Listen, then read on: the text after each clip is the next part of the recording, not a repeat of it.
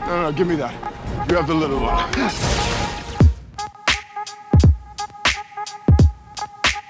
When you think of the mighty Uru warhammer known as Mjolnir, Mjolnir? What's Mjolnir? the character who springs to mind immediately is usually Thor, and with good reason. Fortunately, I am mighty.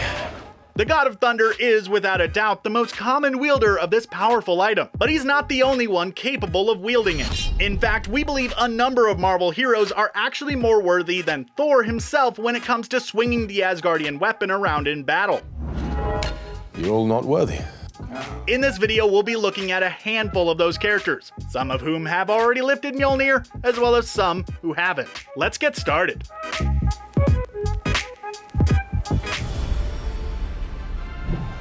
Beta Ray Bill has gone on to become one of Thor's closest allies over the years, but when the two warriors first encountered each other, they came to blows and readers learned that Bill was worthy of lifting Thor's powerful hammer during that very fight. But now it belongs to Beta Ray Bill! Bill, just like Thor himself, cares very much about protecting his own people, the Korbinites, and he planned to use the hammer to do so. When Odin arranged a battle between the two in the fiery realm of Skartheim, Bill once again proved to be Thor's equal, as they rendered each other unconscious. But Bill was deemed the winner when he recovered first, then saved Thor from falling into lava. As a result, it was, in fact, Odin himself who opted to have Stormbreaker forged for Bill. Stormbreaker! A weapon that is Mjolnir's equal. Since then, Bill has frequently teamed up with the heroes of Earth. His wielding of the hammer is particularly notable because it made him the first non-Asgardian character to be deemed worthy of it. While many others have proven worthy, it's arguable that Bill is amongst the most worthy, and indeed the mightiest of them all. No list of characters more worthy of Mjolnir than Thor would be complete without Captain America. Steve Rogers is widely considered to be the most wholesome and pure of heart of all the Avengers. I can do this all day. So it's no surprise that he's been able to lift Thor's hammer on more than one occasion in the comic books, 3 to be precise. Most notably, he utilized the weapon in a battle against the Serpent, and he was even able to lift it in the Secret Empire story. It came as something of a shock then in 2015 when the MCU version of Cap attempted to lift Mjolnir in Avengers Age of Ultron and failed. He did budget though, and, as it turned out, he was actually faking being unable to lift it. I knew it. So Thor continued to feel special, and Cap was able to wield it against Thanos in 2019's Avengers Endgame. As you probably know, Natalie Portman will be reprising her role as Jane Foster in the MCU, and it'll be a far different Jane Foster to the one we know. Phase 4's Thor Love and Thunder will see Foster becoming the mighty Thor, wielding Mjolnir in live action, and Foster has proven herself to be even more worthy of the hammer than Thor himself. She first wielded Mjolnir in 2014 when Thor became unworthy. Foster can be considered more worthy than her predecessor not only because of her career as a nurse, but because of the consequences she faces for following in Odinson's footsteps. She had been battling cancer before she became Thor, and at the time of her first lifting the hammer, it seemed like a matter of time before she succumbed to her illness. And despite the cancer growing stronger the more she used the hammer, she kept using it, ultimately sacrificing herself for the greater good. Do you know what would be awesome? The combination of a powerful member of the X-Men and Thor's hammer. Sounds pretty unstoppable, right? Well, one such suitable character is, perhaps surprisingly to some, Storm, who has actually lifted Mjolnir in the comic books. It should be noted, however, that the mutant otherwise known as Aurora Monroe didn't initially lift Mjolnir. Instead, she actually lifted Stormcaster, a mirror image of Thor's famous hammer, which Loki created during one of his countless schemes against his brother. Storm initially rejected the new weapon, but she later embraced its powers and eventually proved her worthiness of the original version of the weapon when, in an attempt to destroy Stormcaster, she lifted Mjolnir. Storm's worthiness is further proven by the fact that she managed to change her life, from being a thief in Egypt to becoming a superhero and a teacher at Xavier's School for Gifted Youngsters. Moreover, she's the perfect choice to wield Mjolnir when you consider its power set, given that she already has the ability to manipulate the weather.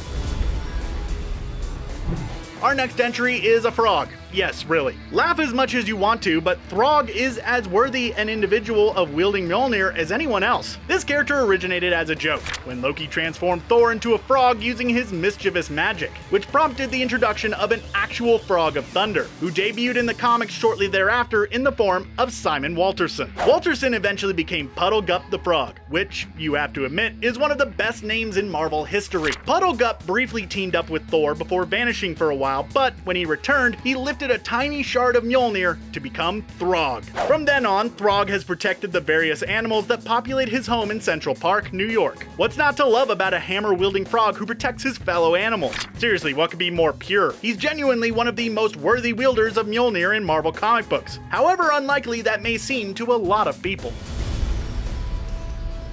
Come on now, did you really think we'd create a list of characters more worthy of wielding Mjolnir than Thor, then not include Odin? You're unworthy!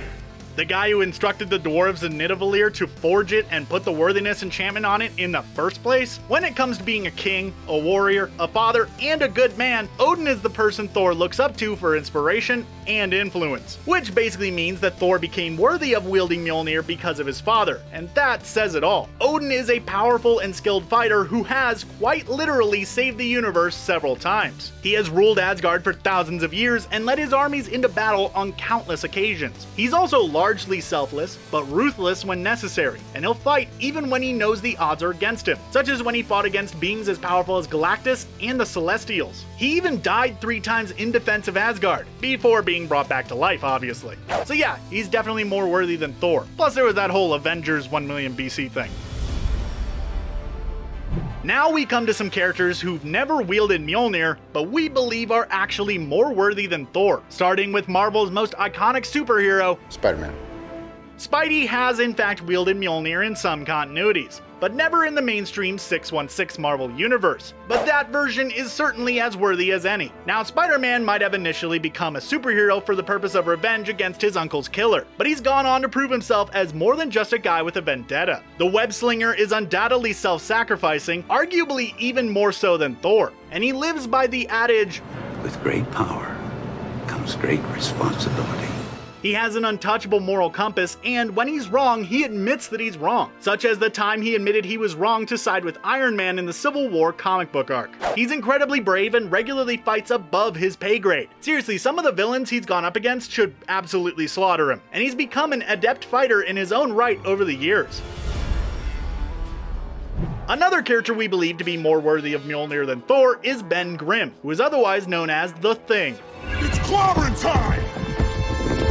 The Thing is, of course, a member of the Fantastic Four, and there are a number of reasons we think he's particularly worthy of the hammer. For starters, he's obviously extremely mighty, and in spite of the fact that he wasn't born a superhero, he's embraced that warrior spirit and loves a fight when it's for what he believes is right. He's a very moral hero and has a good heart, and he will selflessly go against popular opinion to protect what is right, even when everyone is against him. For example, during the Civil War comic book arc, he found himself on Yancey Street in New York, which was a hotbed of civilian opposition to the Superhero Registration Act. Grimm, who was only visiting his old neighborhood, got roped into crowd control, and when a young man died in a riot, he became so disgusted with both sides that he left the country for France. Bearing in mind Grimm isn't as patriotic and American as Captain America himself, he couldn't act against the law, but as he felt the law was wrong, he couldn't support it either, even though his best friend Reed Richards was a staunch pro-registration advocate.